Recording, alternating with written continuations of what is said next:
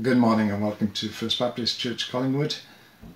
This morning I'm speaking from home simply because the Ontario government are asking people to stay in place, and that's what we're doing, and because we can't open the church at the moment.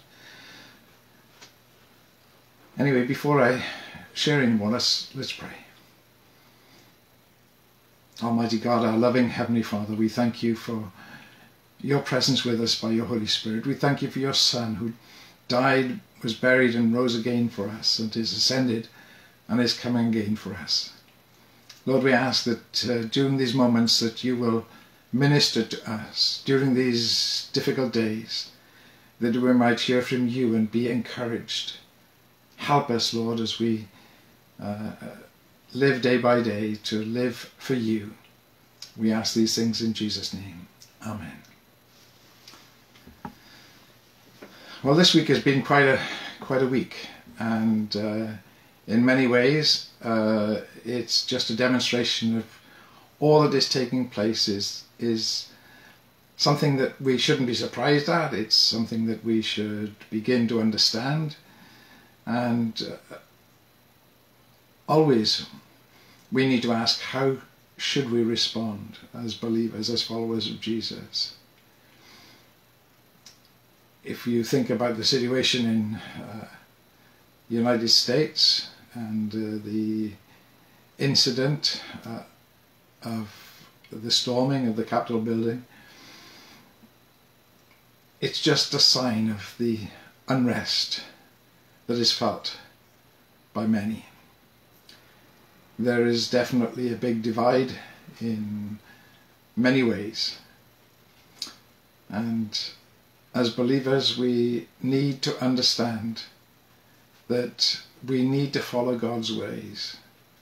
You know, the early church existed in a situation where the political system was very domineering. The Romans were in control, and the believers didn't create an uprising. Instead, they lived their lives. They lived their lives for Christ. They demonstrated God's love and faithfulness through the way in which they met with people day by day, and as a result of people seeing their way of life, it changed many people. So I've been struggling in many ways to find out what passage of Scripture should I read, and where should we begin when we try to answer some of the questions that arise in our minds. When there is conflict, when there is, how can I say, the media installing fear, we need to recognize that we can always turn to God and turn to Him. And one of the best places to turn to is the Psalms. And I want to read from Psalm 33. I'm going to read the whole Psalm. And me pause as I read some, as I read through it. Maybe I'll pause and comment, and then I want to share some more thoughts. Sing joyfully to the Lord, you righteous. It is fitting for the upright to praise Him. Praise the Lord with the harp. Make music to Him on the 10-stringed lyre. Sing to Him a new song, play skillfully and shout for joy. So here the psalmist is encouraging us to sing for joy, to rejoice. Paul said, rejoice in the Lord always, and again I say rejoice. As believers we need to be rejoicing, knowing that God is with us and He is for us. And so as the psalmist begins, he is saying, rejoice, praise the Lord. Why? What do we have to praise the Lord for in this pandemic? We have so much to praise the Lord for. Where we live, we have homes to live in this cold. We are warm because we're comfortable. We have many, many blessings we need to be thankful for. And so it's always a good place to begin. Oh, maybe when we wake up in the morning, oh, it's another day. No, we should start by saying, this is the day the Lord has made. Let's rejoice and be glad in it. Let's have a positive attitude. Let's put away the negative and recognize that God is in control. God is still on the throne. That's one of the choruses I remember from way back when, and God blessed us with the many different choruses that bring an element of truth to us. God is still on the throne, and he will remember his own. He does. And so sing to him a new song, play skillfully and shout for joy. Don't keep your love for God quiet. Rejoice. We need to be a people who are rejoicing in the Lord. For the word of the Lord is right and true. He is faithful in all he does. Maybe we're questioning that. The Lord loves righteousness and justice. The earth is full of his unfailing love. Pause. The Lord loves righteousness. All of us are sinners, but by God's grace we can be made right through Christ. By the word of the Lord the heavens were made, their starry host by his breath, by the breath of his mouth. He gathers the waters of the sea into jars. He puts the deep into storehouses. Let the earth fear the Lord. Let all the people of the world revere him. For he spoke and it came to be. He commanded and it stood firm. Oh, that's where we need to come. You know, we need to recognize that it's the fear of the Lord. Let all the earth fear the Lord. You know, we need to emphasize that we can know the God of creation, the God who brought it into place, the God who holds it all together. Yes, we as people have messed it up. Yes, we as people have, many are alleging, are causing greenhouse gases. And the solution is always me. We feel as a human race that we are God, that we're in control of all things. No, we're not. We're in control of ourselves. But we're not in control of the universe or the world in which we live. God is.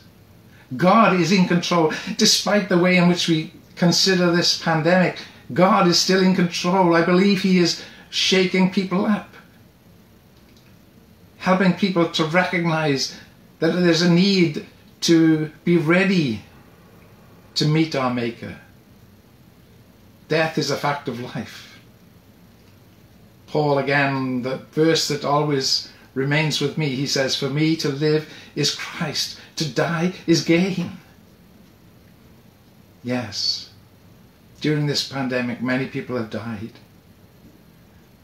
And people are trying to find ways in which to control the virus. And yes, we are following the instructions that are being given because they claim to be scientific. And so we do as we're encouraged to do. But it seems we need to be on our knees, repenting, because, let me continue on this psalm. The Lord foils the plans of the nations. He thwarts the purposes of the peoples. But the plans of the Lord stand firm forever, the purposes of his heart through all generations. God is working his purposes out. We don't understand what they are. His purposes stand. His plans are there. His plan of salvation has already been made known to us. That Jesus is the one who came to be our Saviour, is the one who enables us to have a relationship with Almighty God and call him Abba, Father. And here the next. It says, blessed is the nation whose God is the Lord, the people he chose for his inheritance. Let me read that again. Blessed is the nation whose God is the Lord. Pause. Ask yourself the question. For Canadians, is our nation, is God the Lord of our nation? I'll leave you to answer that. But you know that God has been taken out of schools, the Lord's Prayer, that much teaching is being given which is claims to be scientific, which is telling kids there is no God, that things just happen by chance, that this world came about in ways in which we recognize, we know that there is a great creator, one who has all things under his control. Praise him. We as believers can give thanks for that. But blessed is the nation whose God is the Lord, the people he chose for his inheritance. From heaven the Lord looks down and sees all mankind. From his dwelling place he watches all who live on earth. He who forms the hearts of all, who considers everything they do. Excuse me, my page is stuck. He considers everything they do. No king is saved by the size of his army. No warrior escapes by his great strength. A horse is a vain hope for deliverance. Despite all its great strength, it cannot save. Power. Power. That's what many people seek. Political power. Power over all things, and trying to...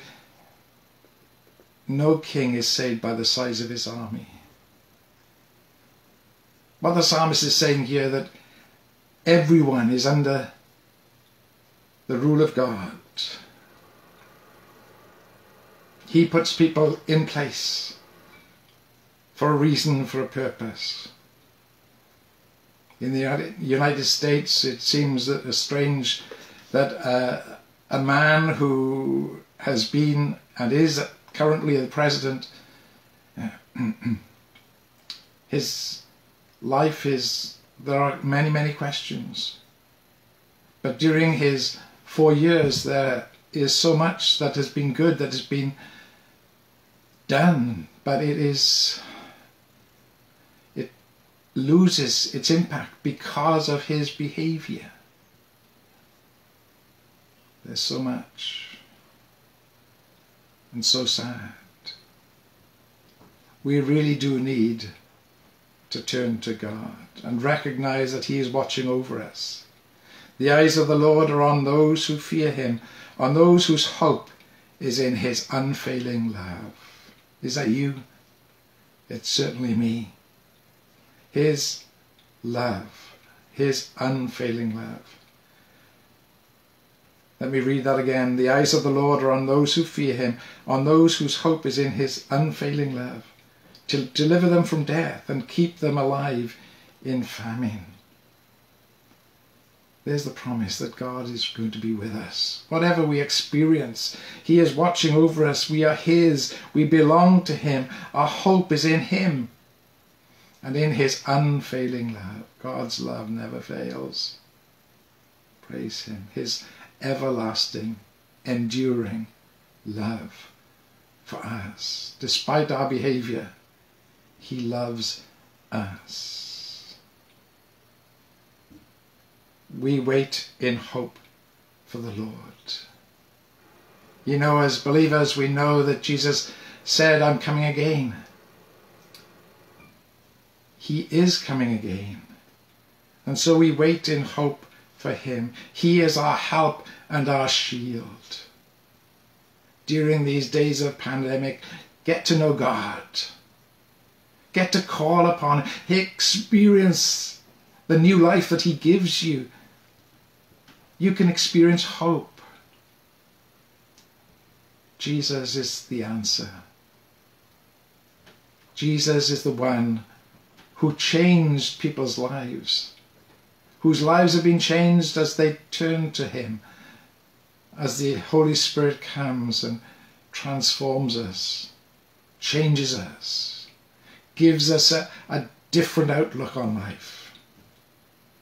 We wait in hope for the Lord. Even so come, Lord Jesus. We're living in days that Jesus described as the last days. He said, don't be surprised. These are the beginning of birth pains.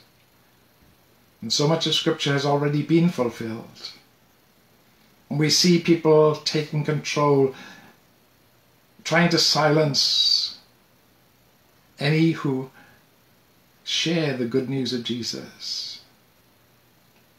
Whereas we have had freedom to speak, freedom to share the good news, freedom to share that Jesus can change people's lives, that it is described as conversion, just as the Apostle Paul, his life was totally transformed when he met with Jesus on that road to Damascus.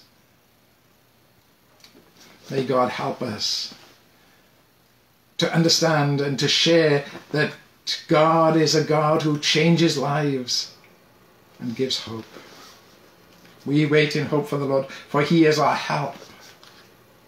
God is an ever-present help in time of trouble. He makes his presence with us by his Holy Spirit. When we are born again of his Spirit, he lives within us. We have within us the old nature that needs to be put off, and the new nature which is of God. He is our help and our shield. The shield to protect us from the arrows of the evil one. You know, we need to put on the whole armour of God, that we might be able to withstand the wiles of the devil, Paul says. Put on the whole armour of God. Be strong in the Lord and in his mighty power. The shield of faith, which is the word of God. We have that for us. We may not understand all of the Scripture, but all Scripture is given by inspiration of God and is profitable. He is our help and our shield. In him our hearts rejoice, for we trust in his holy name. So the psalmist begins with praise. He ends with praise. In him our hearts rejoice, for we trust in his holy name. May your unfailing love be with us, Lord, even as we put our hope in you. His unfailing love with us. God loves us.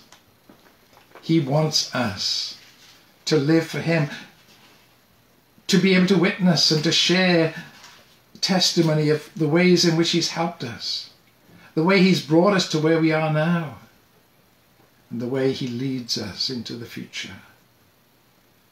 He is our shepherd who leads us.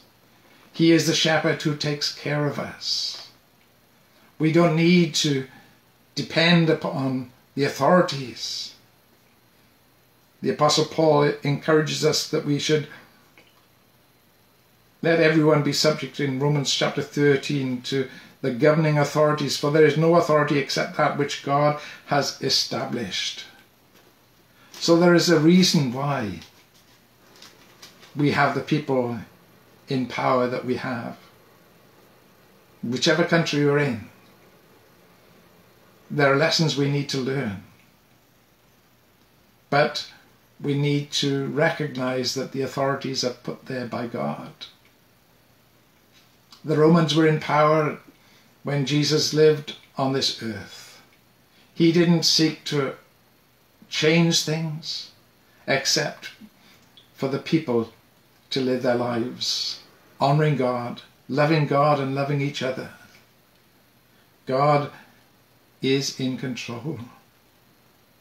And so they were not focused on getting rid of the Roman authorities, but they were insistent on living their lives for God, knowing Jesus as their Saviour and the Holy Spirit as their guide and comforter, and sharing the love with each other.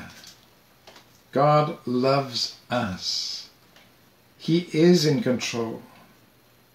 He allows governments to be in place, sometimes to teach us. And we need to learn. We need to understand that in these days there are many changes that are taking place that are anti-God. We certainly need to be praying for children at this time who are prevented from being in school and have to learn online, and the question is, what are they being taught? When I was in school, it was English, maths. Yes, there was some science, nature. But today, schools are trying to teach kids to live without God.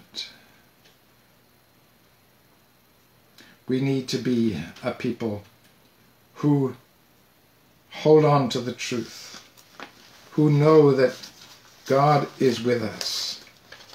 I want to read another passage just to remind us that we as the people of God need to be true, need to recognize that all Scripture is given by inspiration of God. Listen to what the Apostle Peter says in chapter 1, going into chapter 2 of his second letter. We have the prophetic message as something completely reliable, and you'll do well to pay attention to it as to a light shining in a dark place until the day dawns and the morning star rises in your hearts. Above all, you must understand that no prophecy of Scripture came about by the prophet's own interpretation of things. Prophecy never had its origin in the human will, but prophets, though human, spoke from God as they were carried along by the Holy Spirit. You see, we need to be open to God speaking to us through others, and especially through the Scriptures. There are many people who today, try to interpret Scripture in their own way. Listen to what he says. No prophecy of Scripture came about by the prophet's own interpretation of things. Prophecy never had its origin in the human will, but prophets, though human, spoke from God as they were carried along by the Holy Spirit. If our nation is to be a nation under God, if we as a people of God, we are not of this world, but we are a holy nation, a peculiar people. We are the people that he has chosen from all nations on this world. We are citizens of the kingdom of God. And Peter says there were also false prophets among the people, just as there will be false teachers among you. They will secretly introduce destructive heresies, even denying the sovereign Lord who brought them, bringing swift destruction on themselves. Many will follow their depraved conduct and bring the way of truth into disrepute. In their greed, these teachers will exploit you with fabricated stories. Their condemnation has long been hanging over them, and their destruction has not been sleeping. Be aware and beware of false teachers, those who deny God, those who deny the sovereignty of Almighty God. He is in control. He did set down guidelines for living, we call the law. And yet, the law was given to us that we might understand where we need to be. God loves us and wants us to be the people he's called us to be. Listen again to what the Apostle Paul says. Concerning the days in which we live, I believe that when he talks about be subject to governing authorities. He says this: let no debt remain outstanding except the continuing debt to love one another, for whoever loves others has fulfilled the law.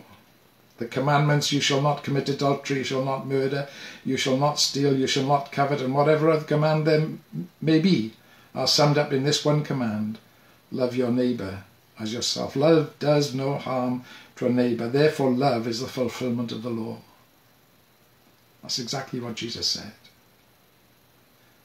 By this shall all men know that you are my disciples, as you have love one for the other. This time there is hatred that is evident in so many places. We need to come to recognize that God's love for us. The psalmist said his enduring love. His love. Let me go back to it again in the Psalm 33.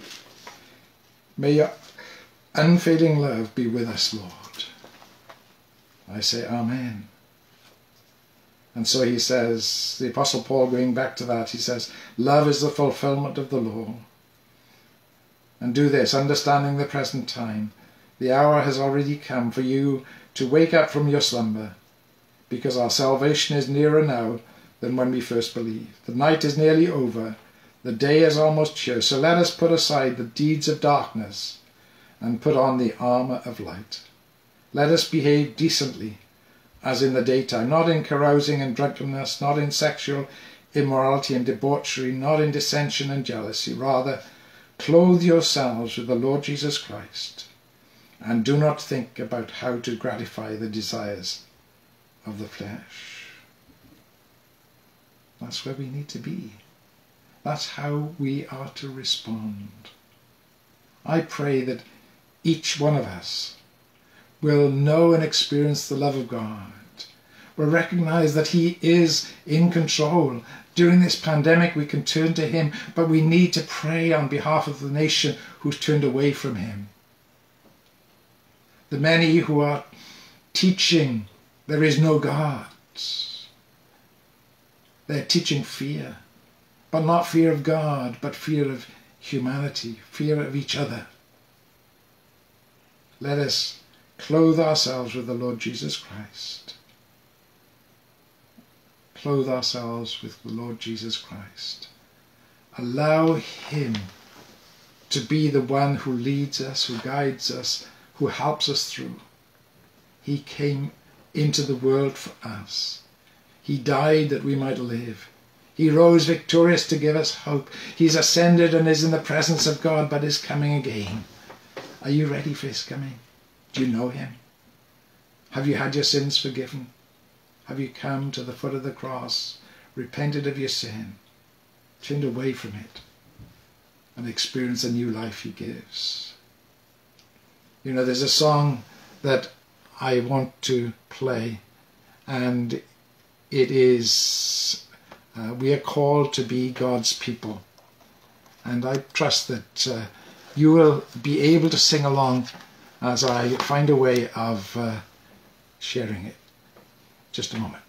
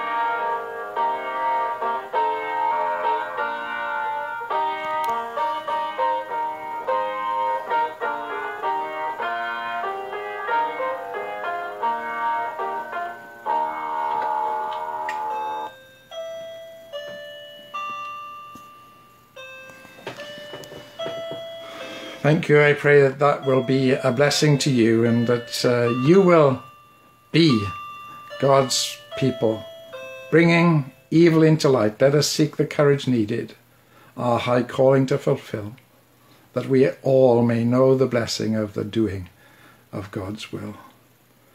Let's pray. Lord, we thank you for your love for us. We thank you for your word. We thank you for the words of that hymn. And we are called to be your people. Yes, whether we are Canadian, British, whatever nation we come from, we are yours. We are not of this world, but we belong to you.